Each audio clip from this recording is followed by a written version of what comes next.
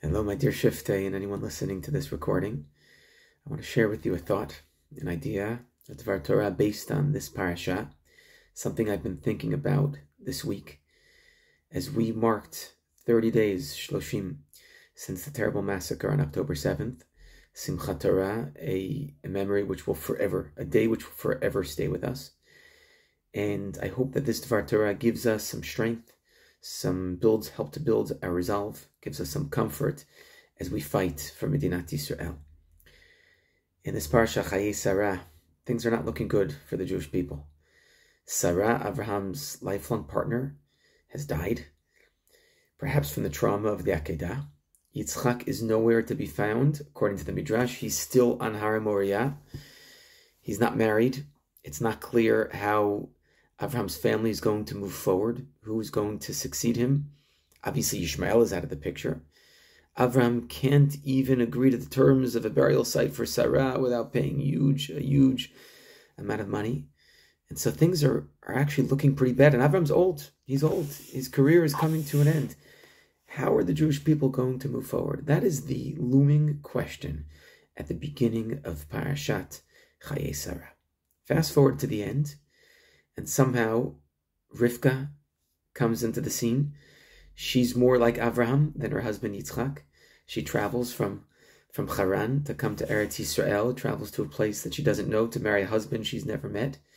And she fills the void from the vacuum that's been created once Sarah has passed away. And suddenly we go from a place of total despair, from not knowing what the future of the Jewish people is going to look like, to knowing that the next generation of Rivka and Yitzchak, they are a new couple, a power couple, and they are going to build the next generation of Am Yisrael. So what transpired here? What happened here? What took us from point A to point B? And the answer is this one anonymous character, this Eved. We're not even told his name. Rashi tells us his name, Eliezer Midamesek. But he's just called an Eved throughout the entire story. And the Eved is given a mission by Abraham. Go out of the Eretz Canaan, go find a wife for Yitzchak. She has to agree to the terms, she has to come here. You can't bring Yitzchak over there. She's got to be she's got to align with the values of our family, chesed, whatever it is. And Abraham makes him take a shvuah, oath, hoping that he will be able to fulfill this mission. And boy, does this Eved fulfill this mission. He demonstrates total ne'emanut, total loyalty to his master Abraham. He shows that he understands who the next heiress to this family is going to be. He looks for someone who has chesed. He reaches out to Hashem to daven. He demonstrates tremendous mesirut nefesh, loyalty, steadfastness, commitment to the cause. And it's because of this lone Eved, who we don't even know his name, anonymous, he takes us from a place of total despair, of uncertainty, to having confidence that the next generation of Am Yisrael will be built.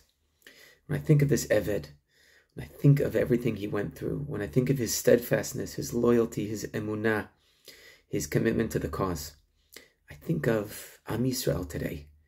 I think of all of our chayalim who are fighting like lions in Gaza and up north. I think of all of the soldiers who courageously went down on Simchat Torah to just defend and do whatever they could for the people in the kibbutzim, and just literally, they were called at the moment and they showed up at the spot to try to save Jewish lives. I think of all the doctors and nurses who are helping the wounded. I think of all the Zaka volunteers who have helped to collect the body and to give a dignified, to the degree possible, dignified burial to all those in need. I think of all the volunteers, all the people who have gone to farms to help around Otef Aza and in the north, all the people cooking meals. It's incredible. And all of Am Yisrael is engaged in this incredible mission, this misima, to protect our people, to protect our children, to protect our grandmothers and grandfathers. And everyone's doing it b'tzniut, anonymously. Everyone's giving in the way that they can. Everyone is steadfast to the cause. Everyone knows that it's up to us to take Am Yisrael from this generation to the next generation, and all the youth as well who have gotten involved, all the chesed, the incredible chesed heroes that are all found throughout Am Yisrael today. And this is true here in Eretz Yisrael and in abroad. Our friends abroad who are also doing everything they can. Am Yisrael who are, I heard there are cowboys from Texas who showed up to work on the farms. It's incredible.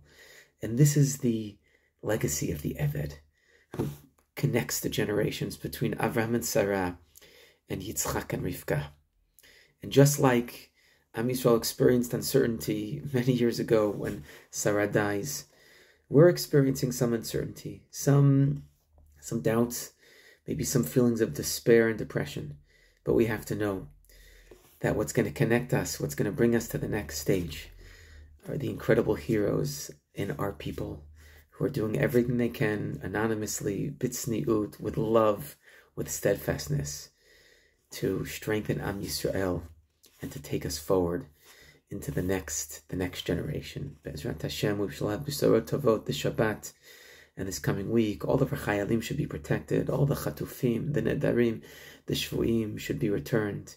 And Be'ezrat Hashem, we have great things to come for Am Yisrael. Am HaNetzach Lo Mefached Miderech Haruka. Shabbat Shalom.